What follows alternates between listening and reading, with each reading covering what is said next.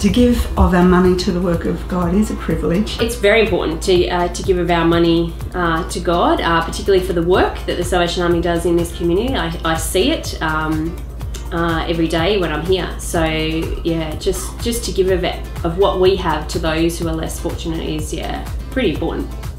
Supporting financially any task, any program that you feel compelled, or you feel driven to, or you feel inspired to, the Lord can use it in magnificent ways. God has provided for us in many ways, monetary particularly, and I think if we can just return some of that to other people,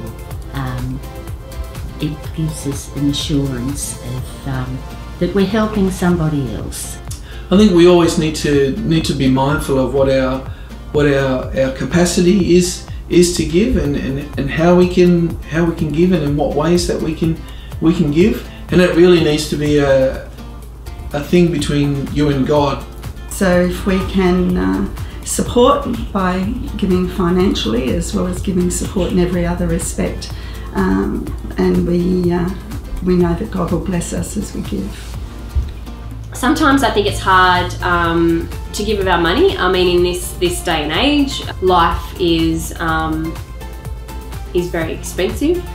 So sometimes life circumstances are just overwhelming, and you get so absorbed in those. I think that to think beyond yourselves becomes something that becomes a discipline to lift ourselves above ourselves, in fact. Worldly constraints is the biggest problem. You know, we've all got bills. You know, cars that need servicing, you know, utility bills that are coming.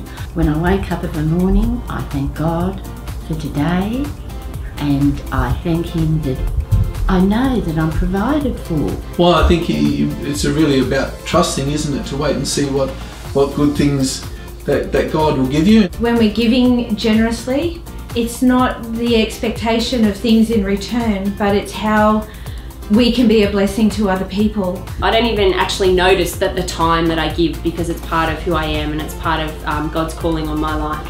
So yeah, very rewarded in what I do here in giving of time and of service.